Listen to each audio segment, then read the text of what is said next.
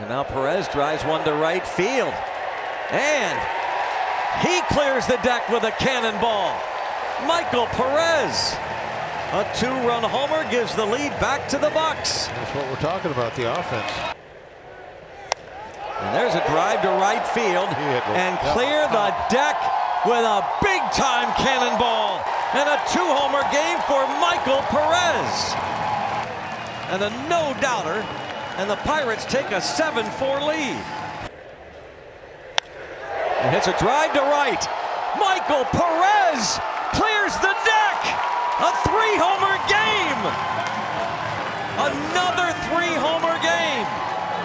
This time, it's Michael Perez. Thank you so much for watching this video. If you enjoyed it, don't forget to hit the like button and go ahead and subscribe so you don't miss another video in the future.